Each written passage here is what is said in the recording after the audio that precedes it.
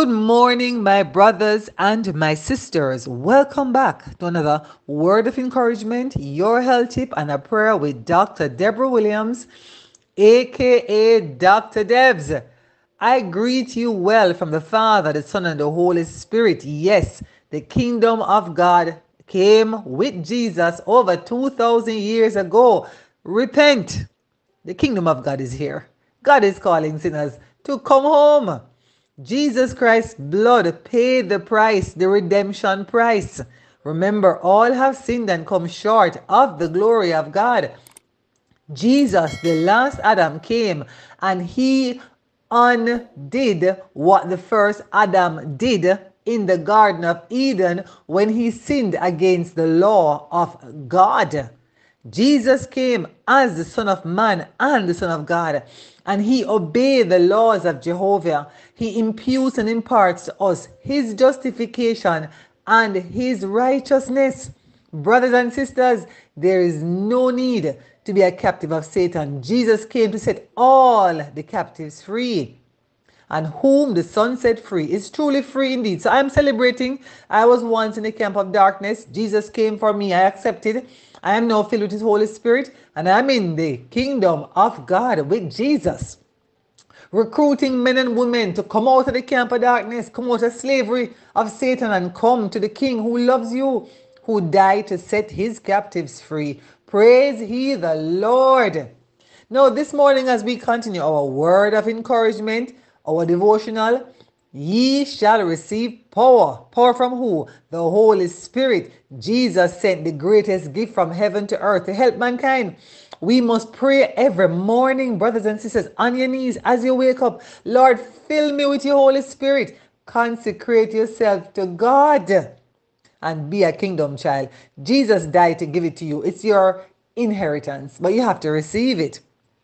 Now, as we look at our devotional by L.I.G.H.T, He Shall Receive Power, I am now at March 2. And the theme for March 2 is repentance, the first fruit. Our scripture reading comes to us from Psalm 51, 1 and 2, which says, Have mercy upon me, O God, according to thy loving kindness. According unto the multitude of thy tender mercies, blot out my transgressions. Wash me thoroughly from my iniquity and cleanse me from my sin. Now, those of us who know our Bible well, we know that's David calling out to God after what he did with Bathsheba and killed Bathsheba's husband. Yes, the great David. Man can slip. The only perfect being is God, but yet God's called us to be perfect even as he is perfect. But we have to receive the Holy Spirit and stay connected. Do not leave God. The reading goes on to say in the devotional, repentance is one of the first fruits of saving grace. Our great teacher in his lessons for the erring, fallen man presents the life-giving power of his grace, declaring that through this grace men and women may live the new life of holiness and purity. He who lives this life works out the principles of the kingdom of heaven. Taught of God, he leads others in straight paths. He will not lead the lame into paths of uncertainty. The working of the Holy Spirit in his life shows that he is a partaker of the divine nature.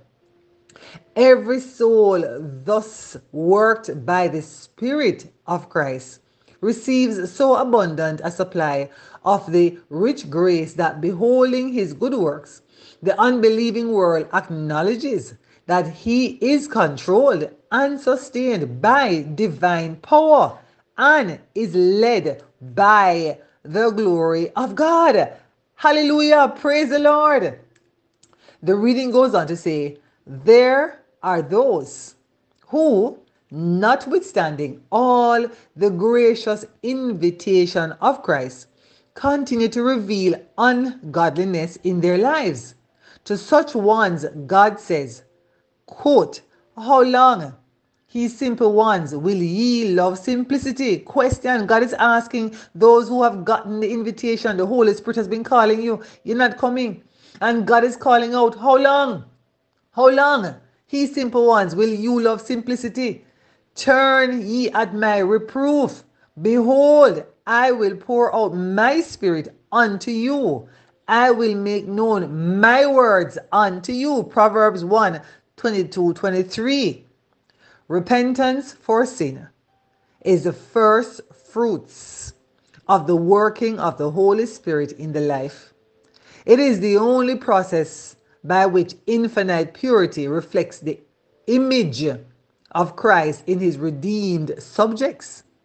In Christ, all fullness dwells. Science that is not in harmony with him, Jesus Christ, is of no value. He teaches us to count all things but loss for the excellency of the knowledge of Christ Jesus, our Lord, our Adonai, our King. This knowledge is the highest science that any man can reach. Praise the Lord. End of reading. That comes from the SDA Bible Commentary, Volume 6, page 1068 by Helen G. White. You know, it is such a beautiful life to live every day knowing that you're in the presence of God. To know that the devil cannot control you and he has no power over you. To give your life to this wonderful Savior, Jesus Christ, who was the Son of Man and the Son of God, who gave his life and died to redeem all mankind from our sins. When I see people on the highway and byway of life now, whether at the airport, on the road, in the supermarket, at the gas station, wherever I go, what I see now are candidates for heaven. I see brothers and sisters who, because of sin in the Garden of Eden, have lost their way. And so I have learned now to constantly pray. I remember when I read in the Bible once where it says we're to pray without ceasing. I often wondered, how do I pray without ceasing? But the more I study the Bible and I understand that the Holy Spirit is here calling men and women out of darkness. So everywhere I go, I'm constantly praying. And then I understand now what it means to pray without ceasing. Always interceding, because heaven can make a difference on earth. But we, as God's redeemed children, we must intercede on behalf of each other. So if that's the case and you're living a life completely surrendered to God, you always have something to pray about, never failing. Now I want to look at all of Psalm 51 as we look at David's heart. David's heart yielding to God. David's repentance after he killed Bathsheba, slept with her, committed adultery, right? And then on top of the adultery, he goes and he creates this craziness to kill her husband, to try and hide his sin, adding sin upon sin upon sin. Sin will always find you out, brother and sister. We don't hide behind sin. We repent of the sin and come to the Lord and ask for forgiveness. And then ask for power to put it away. Here David, as David went through his repentance after God sent the prophet to him to tell him, David, you have sinned against me. You have brought shame to my name. And God said, I've forgiven you, but there's going to be a curse on your family for what you have done. Hear the voice of David calling out as the Holy Spirit was with him. David says, Psalm 51, have mercy upon me, O God, according to thy loving kindness, according unto the multitude of thy tender mercies, blot out my transgressions. Wash me thoroughly from my iniquity and cleanse me from my sin. For I acknowledge my transgressions, and my sin is ever before me. Against thee, thee only have I sinned and done this evil in thy sight, that thou mightest be justified when thou speakest, and be clear when thou judgest. Behold, I was shapen in iniquity, and in sin did my mother conceive me. Behold, thou desirest truth in the inward parts, and in the hidden part thou hast made me to know wisdom. Purge me with hyssop, and I shall be clean. Wash me, and I shall be whiter than snow. Make me to hear joy and gladness, that the bones which thou hast broken may rejoice. Hide thy face from my sins, and blot out all my iniquities. Create in me a clean heart, O God, and renew a right spirit within me. Cast me not away from thy presence, and take not thy Holy Spirit from me. Restore unto me the joy of thy salvation, and uphold me with thy free spirit.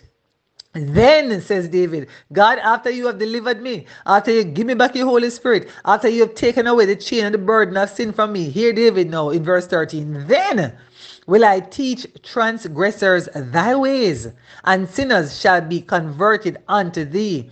Deliver me from blood guiltiness, O God, thou God of my salvation, and my tongue shall sing aloud of thy righteousness. O Lord, open thou my lips, and my mouth shall show forth thy praise. For thou desirest not sacrifice, else would I give it. Thou delightest not in burnt offering. The sacrifices of God are a broken spirit, a broken and a contrite heart, O God, thou wilt not despise. Do good in thy good pleasure unto Zion. Build thou the walls of Jerusalem. Then shalt thou be pleased with the sacrifices of righteousness, with burnt offering and whole burnt offering. Then shall they offer bullocks upon thy altar. Praise he the Lord. I know in my journey as a Christian for the last 17 years that there are times when I've had to open Psalm 51 and pray to God. When you see yourself doing something that you know you're not supposed to be doing, but you just can't seem to stop it. And you call out to God and say, God, break this from me. Break the cultivated and inherited tendencies to sin. Take these things away from me, Lord. Give me a new heart. Give me your Holy Spirit. Make me to walk in thy laws. Help me, Lord, to walk in thy righteousness. Brothers and sisters, when you pray this prayer, God will never walk away from you. He will always be there to say, yes, my child, here I am. I am your strength and your redemption and your fortitude. I will give you power. Here, receive my Holy Spirit. God will always answer. Father, thank you for the anointing of your Holy Spirit. Thank you for giving us what we lost in the Garden of Eden because of disobedience and sin. You have given us back your Holy Spirit. Now let your Holy Spirit take possession, Father, of all of your children on the earth. The Holy Spirit is going throughout the world, calling men and women out of darkness into light. Jesus Christ is the light of the world. But men love darkness. But I pray this morning, Lord, as I cover myself, my family, brothers and sisters all over the 7 continents of the planet called Earth, that indeed, Heavenly Father, that your blessing will be upon your children. And men and women will turn away from the devil's darkness, and they'll turn to Jesus Christ, your darling Son, who came to give us life and give it to us more abundantly. This is our prayer with thanksgiving in Jesus' name, Father. Thank you so much for your love. Thank you for your patience. Thank you for your long suffering. Amen. Praise the Lord. God is good. God is great, and God is wonderful, my brothers and sisters. Now for our health tip. I am continuing the journey looking at the herbs and their health benefits. Why? Because you need to know. You need to know what herbs God has placed on the planet to help you when you get sick. Psalm 104 verse 14. And God has given us the herbs for the service of mankind. Ezekiel 47 verse 12. And God has given us the fruits as our meat, which is our food, and the leaf of the trees for our medicine. So God has already told us that all of the phytochemicals and the antioxidants and the elements in the plants are here for the blood transfusion. They cleanse the blood, right? They cleanse the blood because they're high in minerals. We were made from the dust of the ground. And so the minerals in the earth are the very minerals we need in our earth suit, our bodies, to keep us healthy. All right, now, the 2 herbs I'm sharing today, one is called Echinacea and the other one is called Eyebright. 2 herbs that I use a lot in my office with my patients. Let's look at Echinacea first. Now, Echinacea is a beautiful word, and the way I always teach my patients to spell it is Echinacea. So it is Chinacea, and the easiest way to remember it is Echinacea. Echinacea. All right, now let us look at the benefits of this plant. Echinacea is the most effective blood and lymphatic cleanser of all the herbs. and it is tolerated by the system in fairly large amounts. The plant is apparently non-toxic, although in some people it may cause mild dizziness and nausea for a time. But combining it with a small amount of licorice root or making the tea with 2 to 3 dates, the sweet, the dried dates, right, will reduce those symptoms. What is the lymphatic system? The lymphatic system is your body's, I call it the garbage disposal system of the body. You have more lymph fluid in your body than you have blood in the body. So the lymph fluid is the waste coming from your cells, right? It's coming from your tissue. It's coming from your blood. It's the waste material.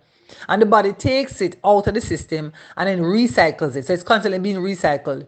Now, the only thing that keeps your lymphatic system healthy and moving is eating a whole food plant-based diet and exercising. So your circulatory system, your heart and your veins and your blood, your heart is pumping the blood through your body, right? Over miles and miles and miles and miles of blood vessels, is pumping it through. But the lymph fluid, there's no pump to pump it through. The only thing that keeps this garbage disposal system going and moving and taking the waste so that you don't die from toxins, you have to exercise. That is why we always tell you, if you want to maintain health and prevent disease, you've got to stay on the New Start program. Remind me, Dr. Debs, what is New Start? Okay, I will remind you. New Start comes from the Bible in Genesis 1 and 2, and it also comes from the book The Ministry of Healing by L.I.G.H.T under the chapter called The Physician and Educator. Get the book and read the book. The Ministry of Healing by L.I.G.H.T. All of you know my story by now. 2012, I was diagnosed with breast cancer. Doctor said, cut off the breast, chemo, radiation, hormone therapy for 5 years. I said, no, I'm going to go to my God and ask my God what to do. That was 2012. I went to the Lord in prayer, and the Lord said, Deborah, take the book, The Ministry of Healing. Do what it says and you will be fine. Brothers and sisters, that was 2012. Today, we're in March 2024. I am here, alive and well and cancer-free, simply by following the great physician, Jesus Christ's instruction with New Start. Nutritional whole food plant-based diet, exercise, water, sunlight, temperance, air, rest, and trust in God. These are the 8 laws of health. And also Isaiah 58, you have to have an attitude of gratitude, a spirit of benevolence, helping and giving back to others, and cleanliness. Many of us are diseased and sick because of our selfishness. We're so consumed in ourselves that we don't understand that to be a kingdom child, you have to be like the king. Jesus, the Son of God, left heaven and came on this wicked planet called earth and died for those who did not even love him while we were yet in our sins. God died for us. And now we must live to help others. Come out of your selfishness. Come out of the self-absorbed attitude. Isaiah 58 says, when you help others, when you give to the poor, Isaiah 58, God makes it very clear. Your health will spring forth speedily. So I live my life with the principles of the kingdom, and I benefit from the king and his wonderful, generous blessings on the planet called Earth.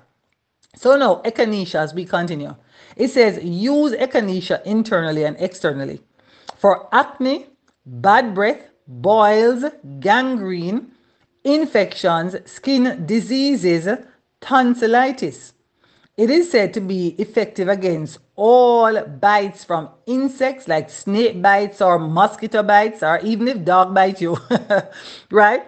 You just simply make a strong poultice with it and put it over the area. It helps to reduce the poison in the system. It is used for open wounds, painful surface swelling. So you don't have to be going back and forth. Sometimes I pass these clinics in Jamaica and I see all these people with bandage all over them foot and bandage all over them hand. And they keep going to the clinic for dressing, and they keep putting steroids and antibiotic dressings, and it's not getting better. Especially those who have diabetes. Your wound will not heal if your blood is filled with toxins, right, from what you're eating, which is junk food.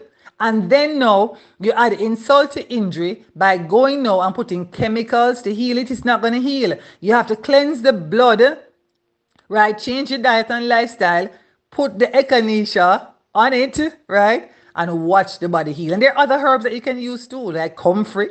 You can use the activated charcoal paste and make a poultice. You can use aloe vera on those wounds to heal them up. Chaparral, we spoke about chaparral last week, and so many others, right? So echinacea is very good for open wounds and if you have swellings on your body. Now, internally, echinacea is used for bladder infection, blood poisoning. It's a blood purifier. It's good for fever, inflammation of the mammary gland. It's an intestinal antiseptic, right? It is excellent for lymphatic congestion. It is excellent for any venereal disease and all chronic and acute bacterial and viral infections. So once I'm doing a detox with my patients, they go on echinacea. Once they call me, Dr. Debs, I have flu. I just came back on the COVID test says I'm positive. Echinacea, right? Echinacea is one of the herbs I use with them. It has been used for many years for syphilis, for gonorrhea, and also, ladies, if you have any vaginal infection, you can make a douche from the echinacea tea and just do a flushing of the vagina, right? With the douche tea, it helps you a lot, right? Combined with myrrh to rid the body of pus, abscess formations, and for thyroid fever. Now, echinacea also aids with digestion and is an excellent digestive tonic. Did you hear all the marvelous things that God has put in this plant called echinacea for his children? We don't have to be suffering from these things. Just learn to use God's herbs wisely and well. Echinacea is an excellent antibiotic and it ranks with the golden seal and red clover. Now, all of my listeners and my patients know that Dr. Debs use golden seal and red clover a lot in the program because God has put the elements in these to heal the human body. For acute ailments, it must be taken every hour or two. Now, when you're going to make a herbal tea with the echinacea for any of the illnesses I mentioned above, it comes in many forms. You have the liquid, you have the dried herb, and they have it in capsule also. Now, if you are ill and you want to use echinacea, the general guideline is 1 teaspoon of the dried herb to 8 ounces boiling water. That's a general guideline. You simply boil it for about 2 minutes and then turn off the stove, let it steep for 5 minutes and drink 4 or 5 cups throughout the day. It is non-toxic, it can't hurt you. But remember, if you have these illnesses and you're taking echinacea, you can't be dumping the garbage in your body, the junk food, the highly processed food, the alcohol, the smoking, and then run to the health food store and buy a herbal tea to fix your body. You have to cooperate with God. Exodus 15 verse 26, God says, if thou wilt diligently hearken to the voice of the Lord thy God, and do that which is right in his sight, and will give ear to his commandments, and keep all his statutes, I will put none of these diseases upon thee, which I brought on the Egyptians, for I am the Lord that healeth thee. So we have to be in right standing with God when we say we're going to take God's herb to heal our bodies from these ailments. If you get the liquid, then you just simply take a 1/2 teaspoon of the echinacea liquid and you just mix it in 2 ounce water and just drink that 3 or 4 times for the day, right? If it's capsules, you can take 3 or 4 of the capsules 3 times a day. Now, if you have a serious ailment and you need more than just a general guideline on echinacea, contact our office, Life Health and Foods Wellness Center. We are at shop number 7, 4 Springvale Avenue, Kingston 10, Jamaica. The office numbers are WhatsApp 876-878-8867, 876-326-4650, or 876-306-4280. Now I'm telling you from now, my office numbers are always busy because so many persons are calling. What do? Their WhatsApp numbers. Send a WhatsApp message. Put your name, your email address, and just type your phone number in the message and say, please contact me. I wish to make an appointment with Dr. Williams, and one of my staff will call you back. Now, the next herb, the Eyebright, I have seen with my own eyes how efficiently this herb works. The name indicates what it does. It is good for the eyes. All that is above ground. So we use the entire plant, right?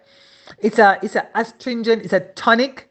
It is good for the eyes, the liver, and the blood. The herb is called Eyebright. Now, internally, Eyebright is the best single herb for the eyes. Drink the tea liberally on a daily basis to treat all eye problems. It aids in stimulating the liver to clear the blood and relieve those conditions that affect the clarity of vision. It relieves discomfort from eye strain or minor eye irritation. It is good for itchy and or watery eyes. It has a cooling and detoxifying property that makes it especially useful in combating inflammation. Sorry. It is also useful with inflammation of the nose and the throat.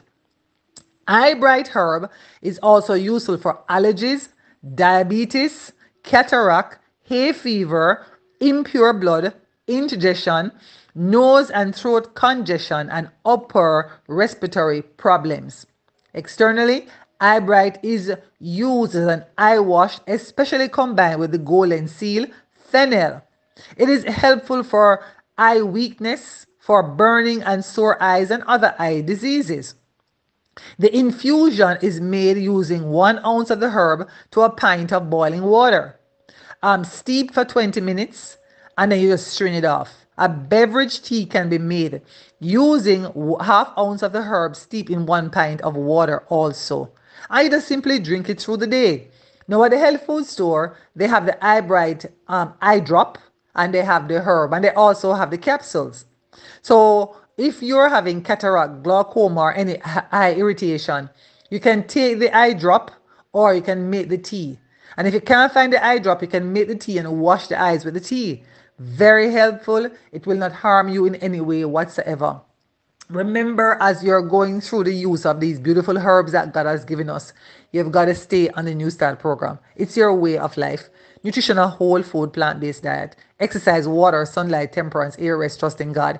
Now, please, we have a challenge coming up to help you to cleanse and detox your body. Go to www.drdebshealth.com/detox and you will see our upcoming 10-day detox, 10-day detox challenge with strength. Strength is another acronym for the 8 laws of health, as in the New Start program, but I'm using strength as my acronym, right? Now, if you want to join that challenge to detox and cleanse your body, aren't you sick and tired of being sick and tired? This is a perfect place to start with the 10-day detox challenge with strength with Dr. Debs. Just simply call the office or you can email us at admin@mylifehealthfoods.com if you want additional information. But drdebshealth.com/detox has all the information on that website as to how to register, which package you want to register for. We are starting that challenge April 9th, 2024. Let us detox together so your body can be in good health for the honor and the glory of God. Father, thank you, 1,000 times thank you for Jesus Christ, your darling Son. We thank you for his blood, his merits, and his righteousness. Lord Jesus, we thank you that you have defeated Satan and the Holy Spirit is given back to us, you dwelling in us and walking with us, Jesus Christ of Nazareth. We celebrate you as our King of Kings and Lord of Lords. May you continue to do your marvelous work, Jesus, as we co-labor with you, winning souls for your kingdom. Bless all the listeners, Lord. Bless them with spiritual and physical health for your honor and for your glory. In Christ's name we pray. Abba, Father, thank you. Holy Spirit, thank you. Jesus, thank you. And the angels from heaven who are on the earth protecting us from these demons and the devil and his wicked men and wicked women. We thank you for our guardian angels. In Jesus' name we pray and say thank you, Lord. Amen. Amen. Praise the Lord. He is worthy to be praised. Now, brothers and sisters, remember, Maranatha, Christ is coming again. Stay in your Bible. Bible study is essential for life. And remember, pray without ceasing. God bless you until we meet again. Bye for now from Dr. Debs.